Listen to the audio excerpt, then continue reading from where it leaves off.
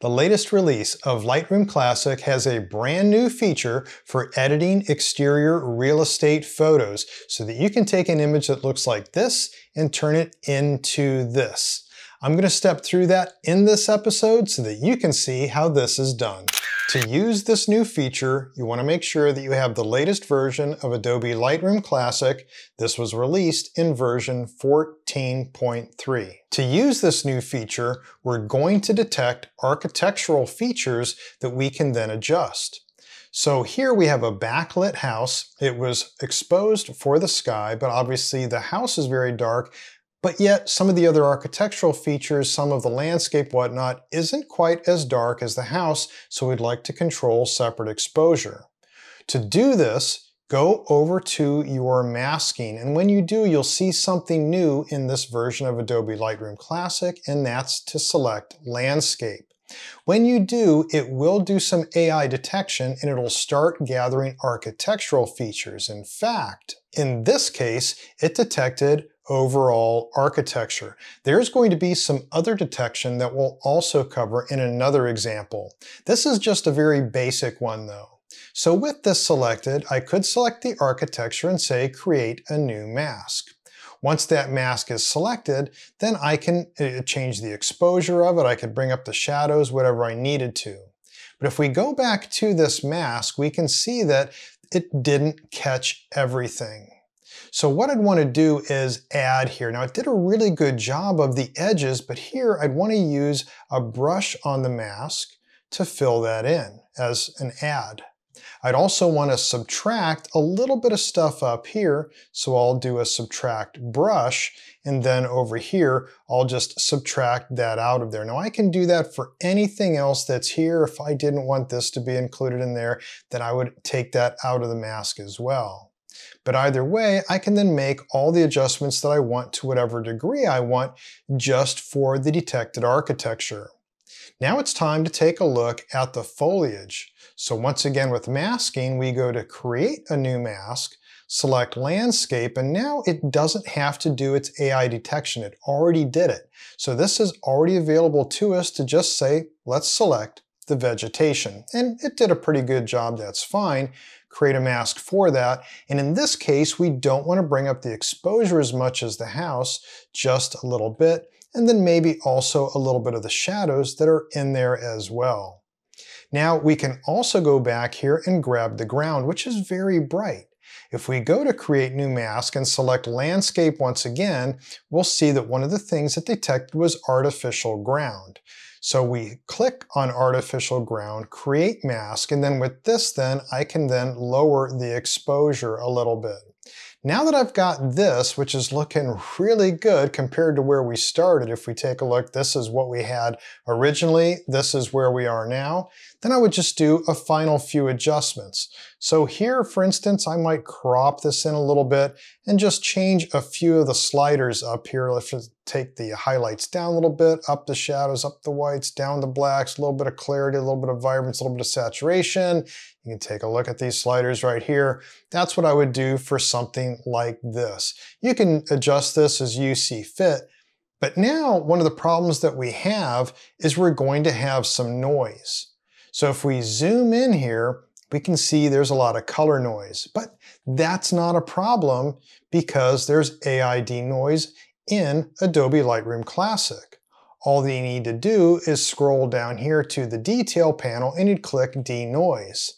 That'll then load the enhancement data. It'll bring up a dialog, and in this dialog, you just have to click enhance. You can see here we're selecting denoise. We'll do it at 90 and we'll just click enhance. Once that's done, a new DNG file is created with those adjustments and it's denoised. Now if we zoom in to 100%, we can see that it's nice and smooth. That noise is taken care of, but it is still a really sharp image. Okay, now this worked very simply. It really wasn't a complex example, and we only saw a few of the features. Let's take a look at some more features and a more difficult example with this image. Now, this image, I did a traditional exposure blend, and that's what I delivered to the client. This here was 3 different shots. They were in a bracket, but they weren't HDR'd, they were exposure blended, just like I show in my course on exterior photography.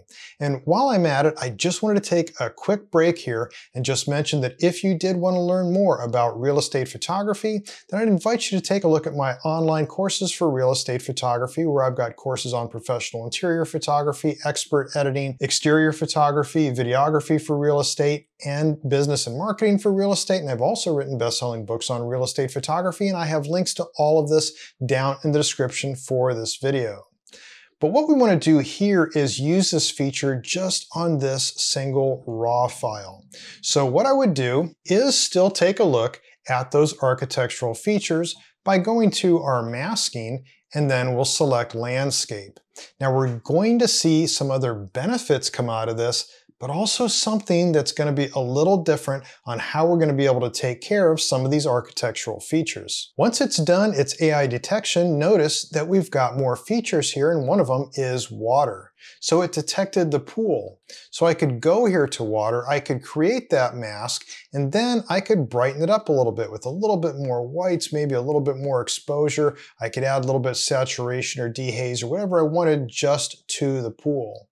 I could also do the same thing that I did before with any of this vegetation here, but the biggest problem I have with this image is that I've got this deep shadowed area. So exposure blending, like I did traditionally, took care of that and also kept the quality really high.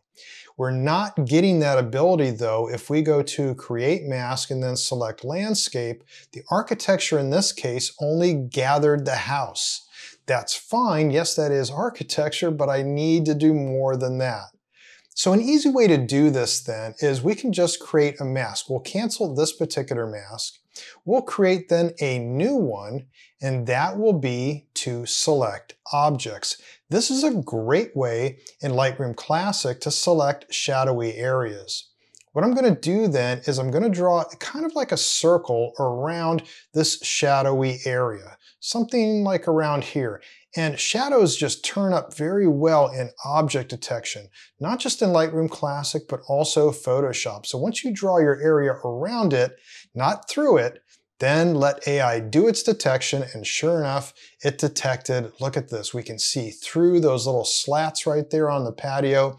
Missed a few spots here, but to do that then, you just add to that mask with a brush. So here then I can just brush in these extra areas that were missed. Well, I won't worry about that. And anything else that you see, it's going to vary on every single photo what all you want in there. Now with that, we can refine it further later if we want, but now we can just take and increase the exposure on this as much as we want and get something that looks pretty good.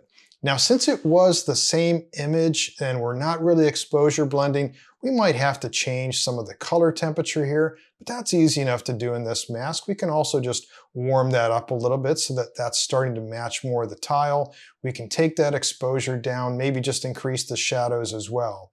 You can see that by just using this feature, we're able to take a backlit house, for instance, and turn it into something that looks a lot better and also very natural, just by using this new technique of detecting architectural features just by using the new architectural features in landscape detection in Adobe Lightroom Classic's masking.